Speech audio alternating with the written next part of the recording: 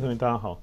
那么这个单元我们要介绍单元11，好，也就是华台往复定位控制的一个 Part 3，好，就是我们实际的一个实验以及结果。好，我是授课老师周杰彤。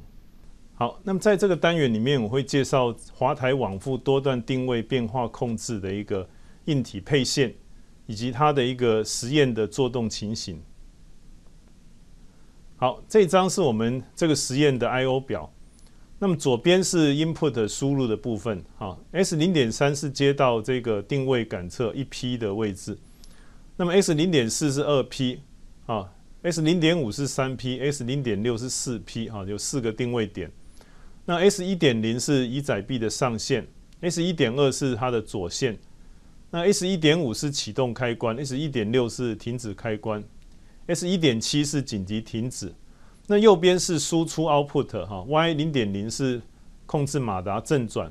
那 Y0.1 是马达反转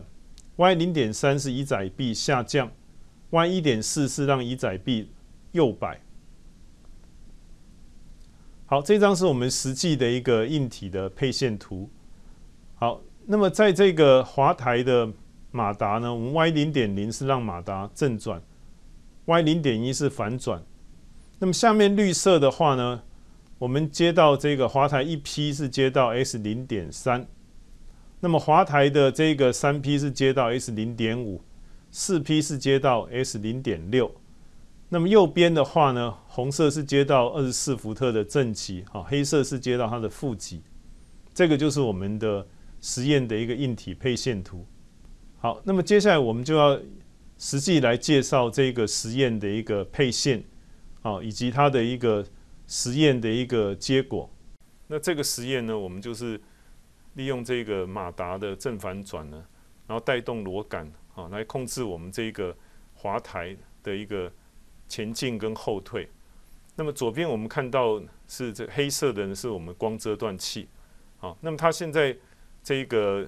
手臂到了它旁边，它有一个金属挡片，那么挡住这个光遮断器的时候，它的 LED 就会熄灭，就代表到这个位置。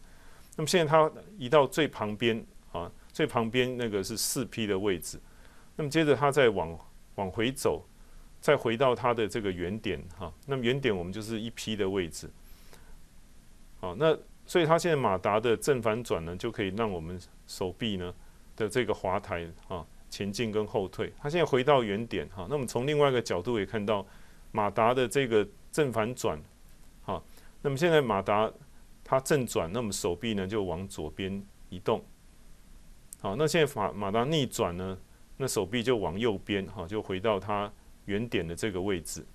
好，所以我们这边可以看到马达的正逆转，就可以控制我们滑台前进以及后退。好，那这个马达呢，经过减速机再带动我们螺杆，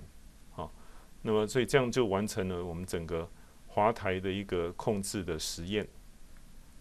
好，那么接着我们就透过了这个单元的一个学习呢，我们可以了解滑台往复多段定位变化控制的一个硬体配线，实验的过程以及结果。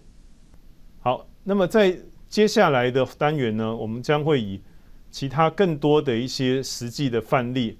来为各位同学介绍这个顺序控制的阶梯图的它的一个应用，也欢迎大家一起来学习，谢谢。